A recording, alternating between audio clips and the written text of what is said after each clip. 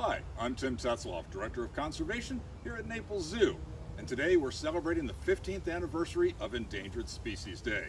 Now that's based on the Endangered Species Act that was passed back in 1973. And that act has now given protection to over 1,300 species in our country alone, as well as hundreds in countries around the world. Today we're going to take a little tour around the zoo to see some of the wonderful endangered species we take care of here. Here in Florida, we have 133 listed endangered species, perhaps the most famous being the endangered Florida panther. One of the things you can help out our local panthers is by committing to driving the posted speeds in the Panther Crossing zones.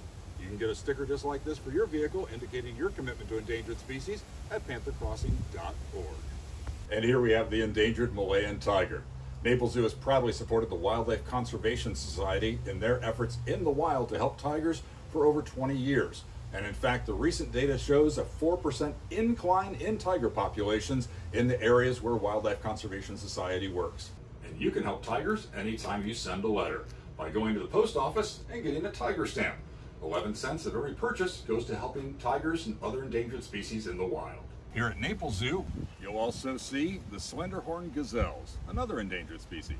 And then we also have endangered cotton-top tamarins and our red-ruffed lemurs. And then we have the beautiful but also endangered clotted leopard.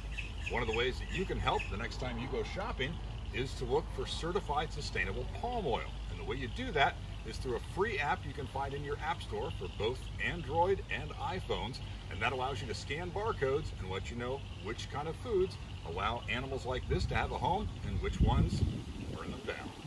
One of the great things about the Endangered Species Act is its success rate, and in fact 99% of the species listed have survived, and over 50 have achieved recovery.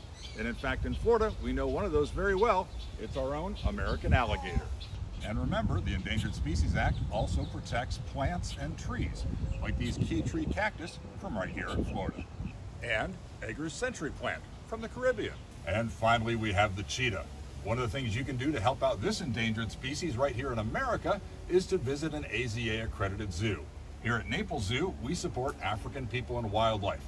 That's an organization in Tanzania that helps large carnivores like cheetahs and lions. And in fact, in the last 5 years, your visits, along with our members and donors, have allowed us to fund over $1.5 million in saving animals and plants in the wild like cheetahs. So thank you very much for celebrating Endangered Species Day with us, and we hope to see you in the zoo soon.